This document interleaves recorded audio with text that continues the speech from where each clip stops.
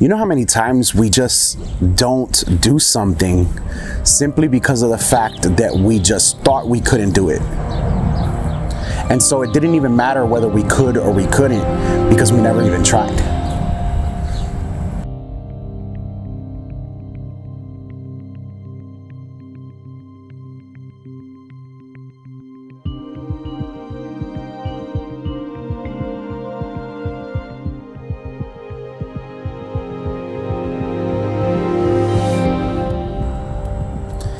If you saw the video from last week, I was talking about the fact that I quit my job, and the logical next video is what's next for me.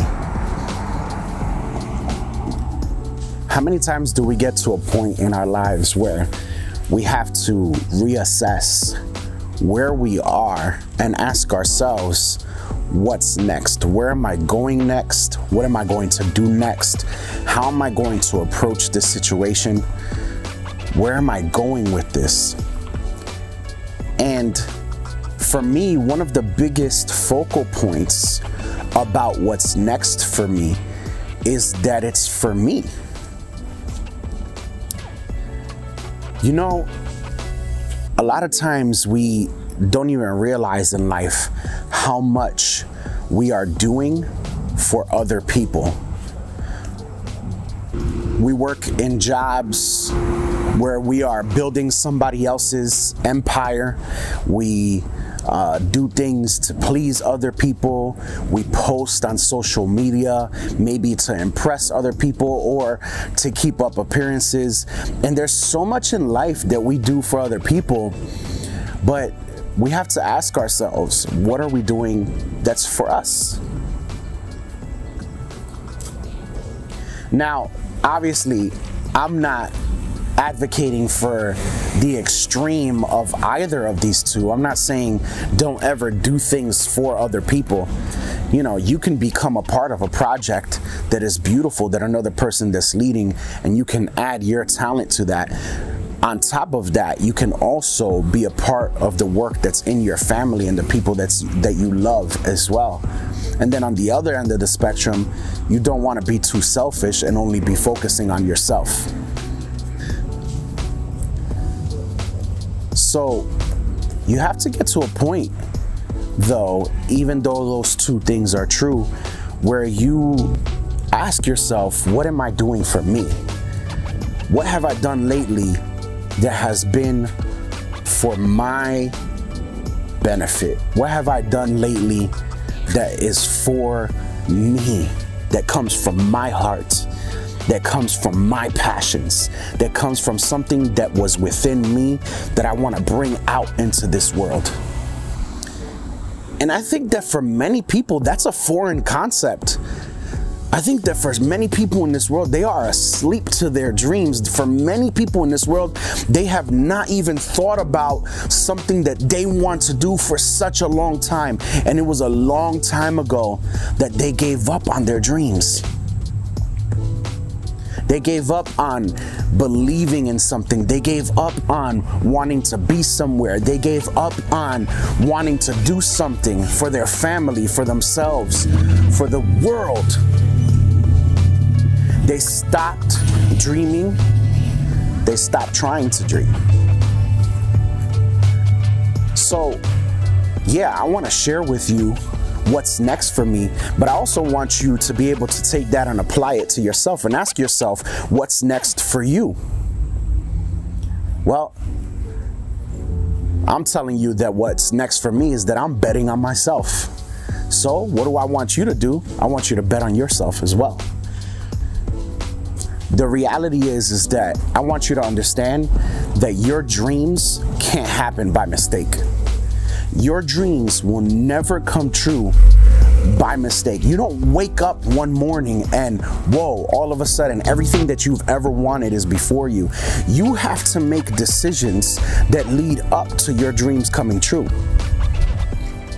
So what are those decisions that you need to make? What type of things do you need to do to be able to get to what you feel God is calling you to do, or what you feel you were put on this earth to do, or what you feel your purpose is?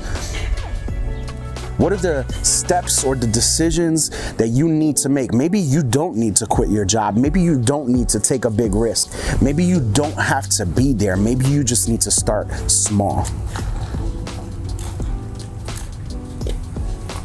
Your dreams can't happen by mistake. And there's nothing wrong with starting small. What's wrong is not starting.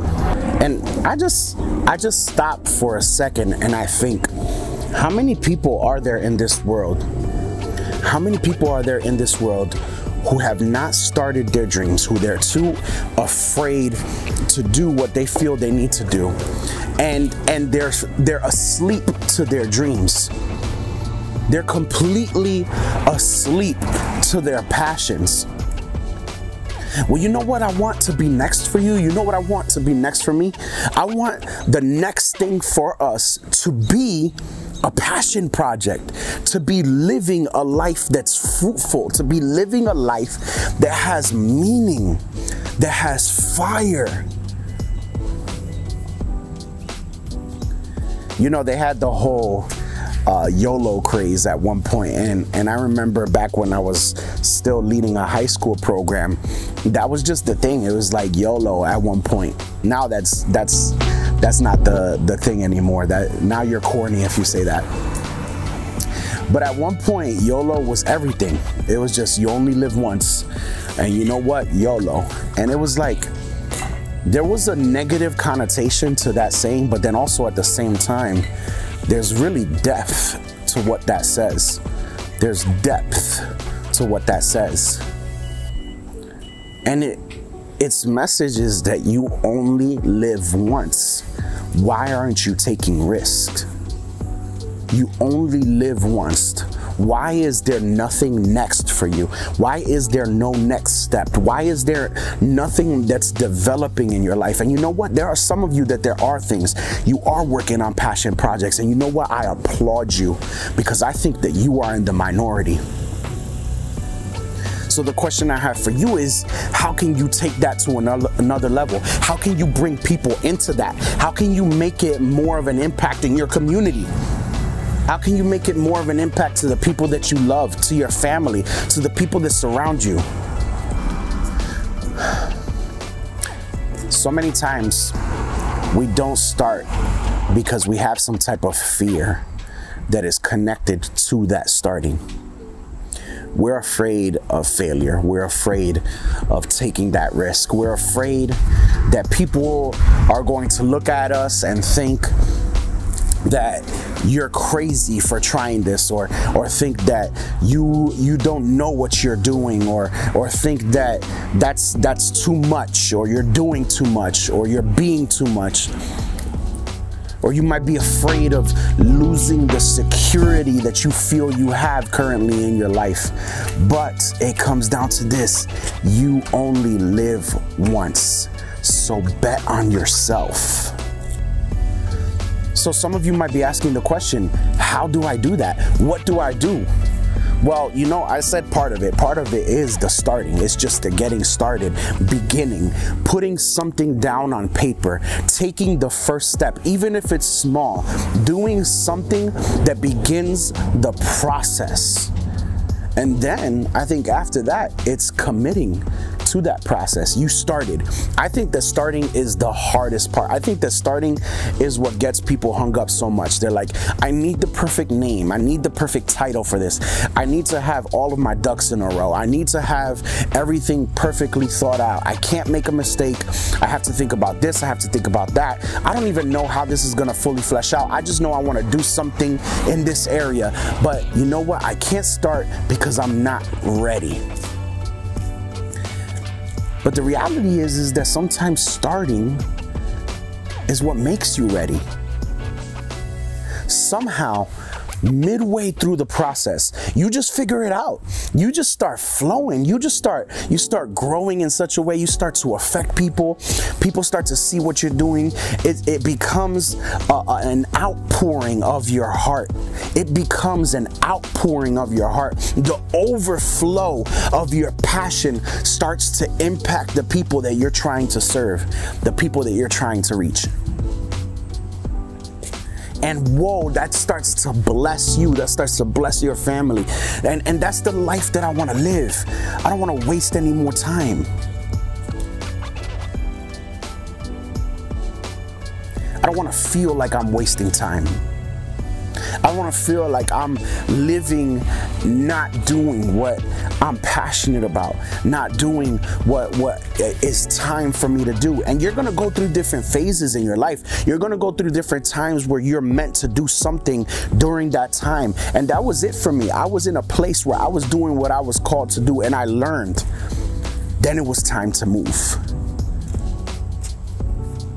So do you find yourself in a place where either you've realized you've been asleep to your passions, or you know that it's time for you to move?